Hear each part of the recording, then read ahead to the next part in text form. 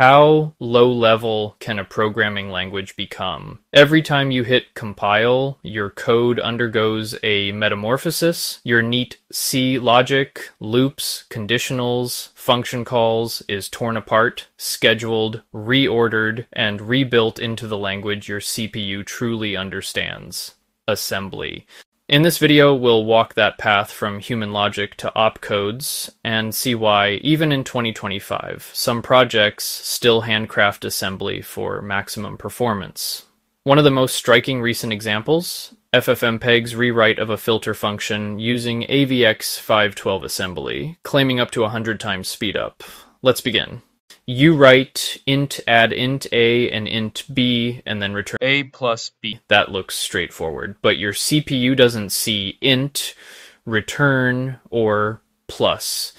When compiled on an x86-64 System V ABI, for instance, a typical translation might be something like this. Here's the meaning. EDI and ESI hold the two function arguments. The move EAX and EDI copies the first argument into the return register EAX. Add EAX and ESI adds the second argument. It then returns to the caller. That's the distilled version of your high-level code, a few atomic instructions, but real-world compilers often go further, inlining, eliminating calls, or combining operations. Under the hood, your C code is converted into many more elements. That includes stack frames, register allocation, spills, addressing modes, jumps, and so on.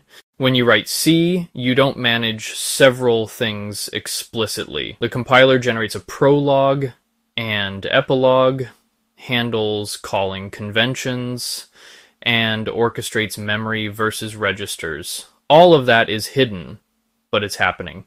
So, because of that abstraction, you can write portable logic without thinking about microarchitectural detail, but that abstraction can hide inefficiencies, so understanding what's beneath helps. Consider this loop, a simple for loop iterating up to 10 and adding the iterating variable to sum. A compiler, unoptimized simple, might produce this much larger piece of assembly code that, at a glance, doesn't really look much like a loop. In fact, that maps precisely to actions such as initialize, compare, add, increment, and loop back. In optimized mode, the compiler may vectorize this loop, converting it in order to execute multiple iterations per instruction using SIMD.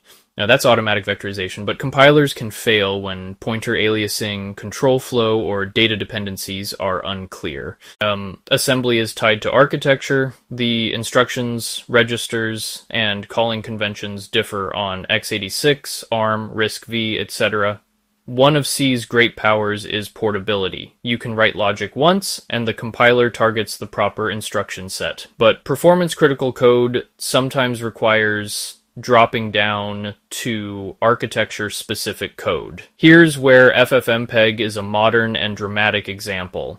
The FFmpeg devs rewrote a filter function using handwritten AVX512 assembly and reported up to a 100 times speedup compared to a baseline C version. The 100 times gain applies only to that one function, not FFmpeg globally. On hardware lacking AVX512, the patch includes an AVX2 path that reportedly still yields about 65% performance improvement.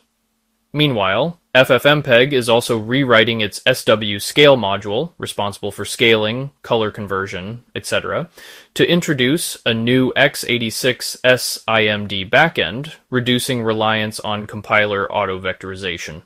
Early benchmarks of that SW scale rewrite show significant gains, single-threaded up to roughly 2 times overall and up to about 40 times in certain paths. Multi-threaded speedups up to 2.6 times overall, and in some code paths as much as 254 times. That said, some analysis and commentary caution that claims like 100 times faster often stem from comparing naive C implementations to highly tuned assembly plus vector code, and that a fair baseline C version might narrow that gap. So the FFmpeg example is real and illustrative. but it must be presented with proper context and skepticism. Let's move to function calls and stacks. Let's look at this line. Int result equals add 5 and 7 under the hood. 1. The caller places arguments in registers or on the stack per calling convention. 2. A call instruction jumps to add. 3. Inside add, the compiler may push a frame, allocate locals, spill registers, etc. 4. It then returns and pops the return address from the stack. 5. The return value sits in a standard register. Nested calls build a call stack. If recursion or local allocations go too deep, you risk overflowing the stack, hence stack overflow. Understanding this helps explain function call overhead, why inlining matters, and the cost of deep recursion. Now, on optimization. In older eras, expert assembly programmers often beat compilers by manually tuning loops, register usage, and instruction scheduling. But today, compilers like GCC and LLVM are extremely advanced. They do instruction scheduling to avoid pipeline hazards, strength reduction, constant folding, and algebraic simplifications, loop unrolling, inlining, and interprocedural optimization.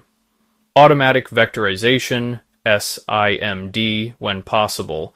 Microarchitecture specific tuning, selecting instructions matched to target CPU. So in many cases, compiler-generated assembly is on par with, or even better than what many humans would write for general code, but compilers don't always have enough information, data shapes, runtime behavior, or be able to reason about aliasing, branches, or non-trivial dependencies. Hence, in hotspots like video filters, cryptography, codecs, signal processing, humans still write assembly or use intrinsics.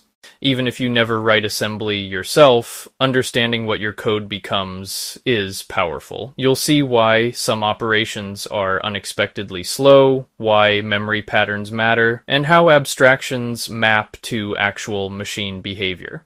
When you realize that each if, for, and return compiles into their corresponding assembly translation, you begin to think more clearly about performance and optimization. In the end, C and assembly aren't antagonists, they are collaborators. C gives structure and clarity to your logic. Assembly gives motion and control to the silicon. The compiler is the translator converting one into the other, optimizing whenever possible. When you write C, you're speaking to both humans and machines. When you understand what it becomes, you gain insight. When you write assembly, you speak directly to the machine. So the next time you hit compile, remember, your code becomes a living stream of instructions, flowing across billions of transistors, executing your logic in real time. That's what your code really becomes. So, what do you think? Are you glad assembly is abstracted away from us with C? Or do you think we should do more low-level hands-on coding with assembly? Leave a comment below. And don't forget to like and subscribe for more programming deep dives from the Techie Shop. If you like this video, watch this video here for more tech talk.